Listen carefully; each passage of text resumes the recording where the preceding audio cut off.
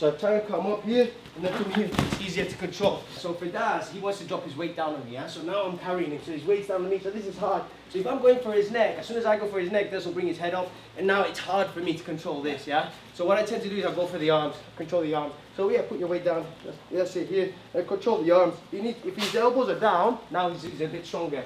So I try and come up here, and then from here, it's easier to control. Yeah, over here. Yeah, I can move underneath. Yeah, I can lock. But if I'm here and I put myself in this position here, all I'm doing is just holding Daz up. You know, I'm holding all his weight up from here, yeah? Because I'm trying to go for his neck. I'm constantly trying. And the thing, the more I hold around the neck, the more my forearm burns, yeah? So I just want to be here. Generally, when I clinch, I'll have one hand on the arm, one hand around the neck. And I'll tend to change between the both. And I'll go here to here, here to here, yeah? Depending on how my opponent reacts. But yeah, if you're going against other opponents, I wouldn't go for the neck. Yeah, and it depends again, like how strong your taller opponent is.